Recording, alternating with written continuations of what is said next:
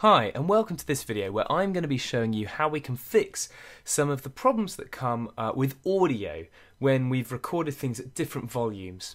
So I've got my project here and I've got my title sequence loaded into it, and I'm just going to drag a video of some studio recording into my project. I'm going to drop it on. And if I were to play the two now, you should see that there's quite a significant difference in the volume level of each part.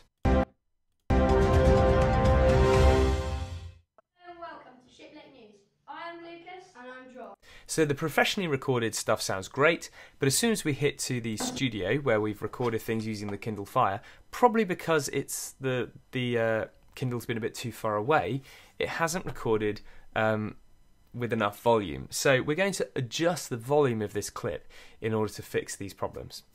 So what we need to do is click specifically on the audio track that goes along with this video, and we should be in our properties panel. It should automatically go there, and we're going to add an effect, and the effect that we're going to add is called Compressor. And a compressor kind of takes quiet sounds and makes them a bit louder, and it takes loud sounds and makes them a bit quieter, and it compresses the volume range. So we're going to click on the compressor, and I'll be honest with you, there's quite a lot of settings in here which it can be a bit complex to explain fully what we're going to do, but the ones that you need to know about are the threshold, which is how quiet should the sound be before the compressor kicks in, and the output gain, which is how much should we amplify the sound by. So I'm going to set the threshold pretty low. I'm going to say minus 40 decibels, minus 40, and I'm going to set the output gain to be plus 20 decibels. And if we play the sound now, it should sound a little bit closer in volume. Hello and welcome to Shiplake News. I am Lucas and I'm Josh. Okay, it's not bad. We might be able to get it a bit louder still, so let's try output. I think the maximum you can have is 24, so let's try that.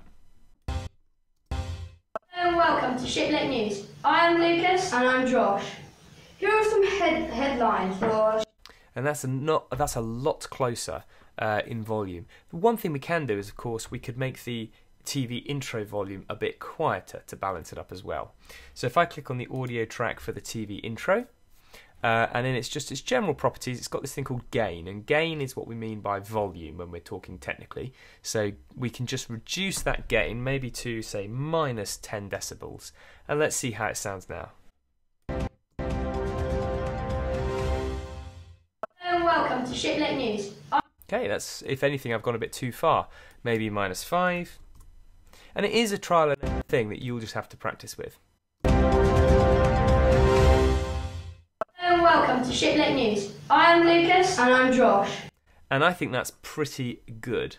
So that's all you need to do. You must select the audio track that you're trying to change. You're going to go to Effects, Add an Effect, choose the compressor, and within your compressor options, you need to make sure you set your threshold really quite low, so negative 40, and your output gain very high, plus 24, and see how that goes. If you still need a bit of a push in volume, you can go to the general or volume settings and change the gain for this channel. So you could push it up 1, 2, 3 decibels and see what it sounds like. Or, like I say, you can bring down the volume of very loud clips so that it's kind of balanced overall.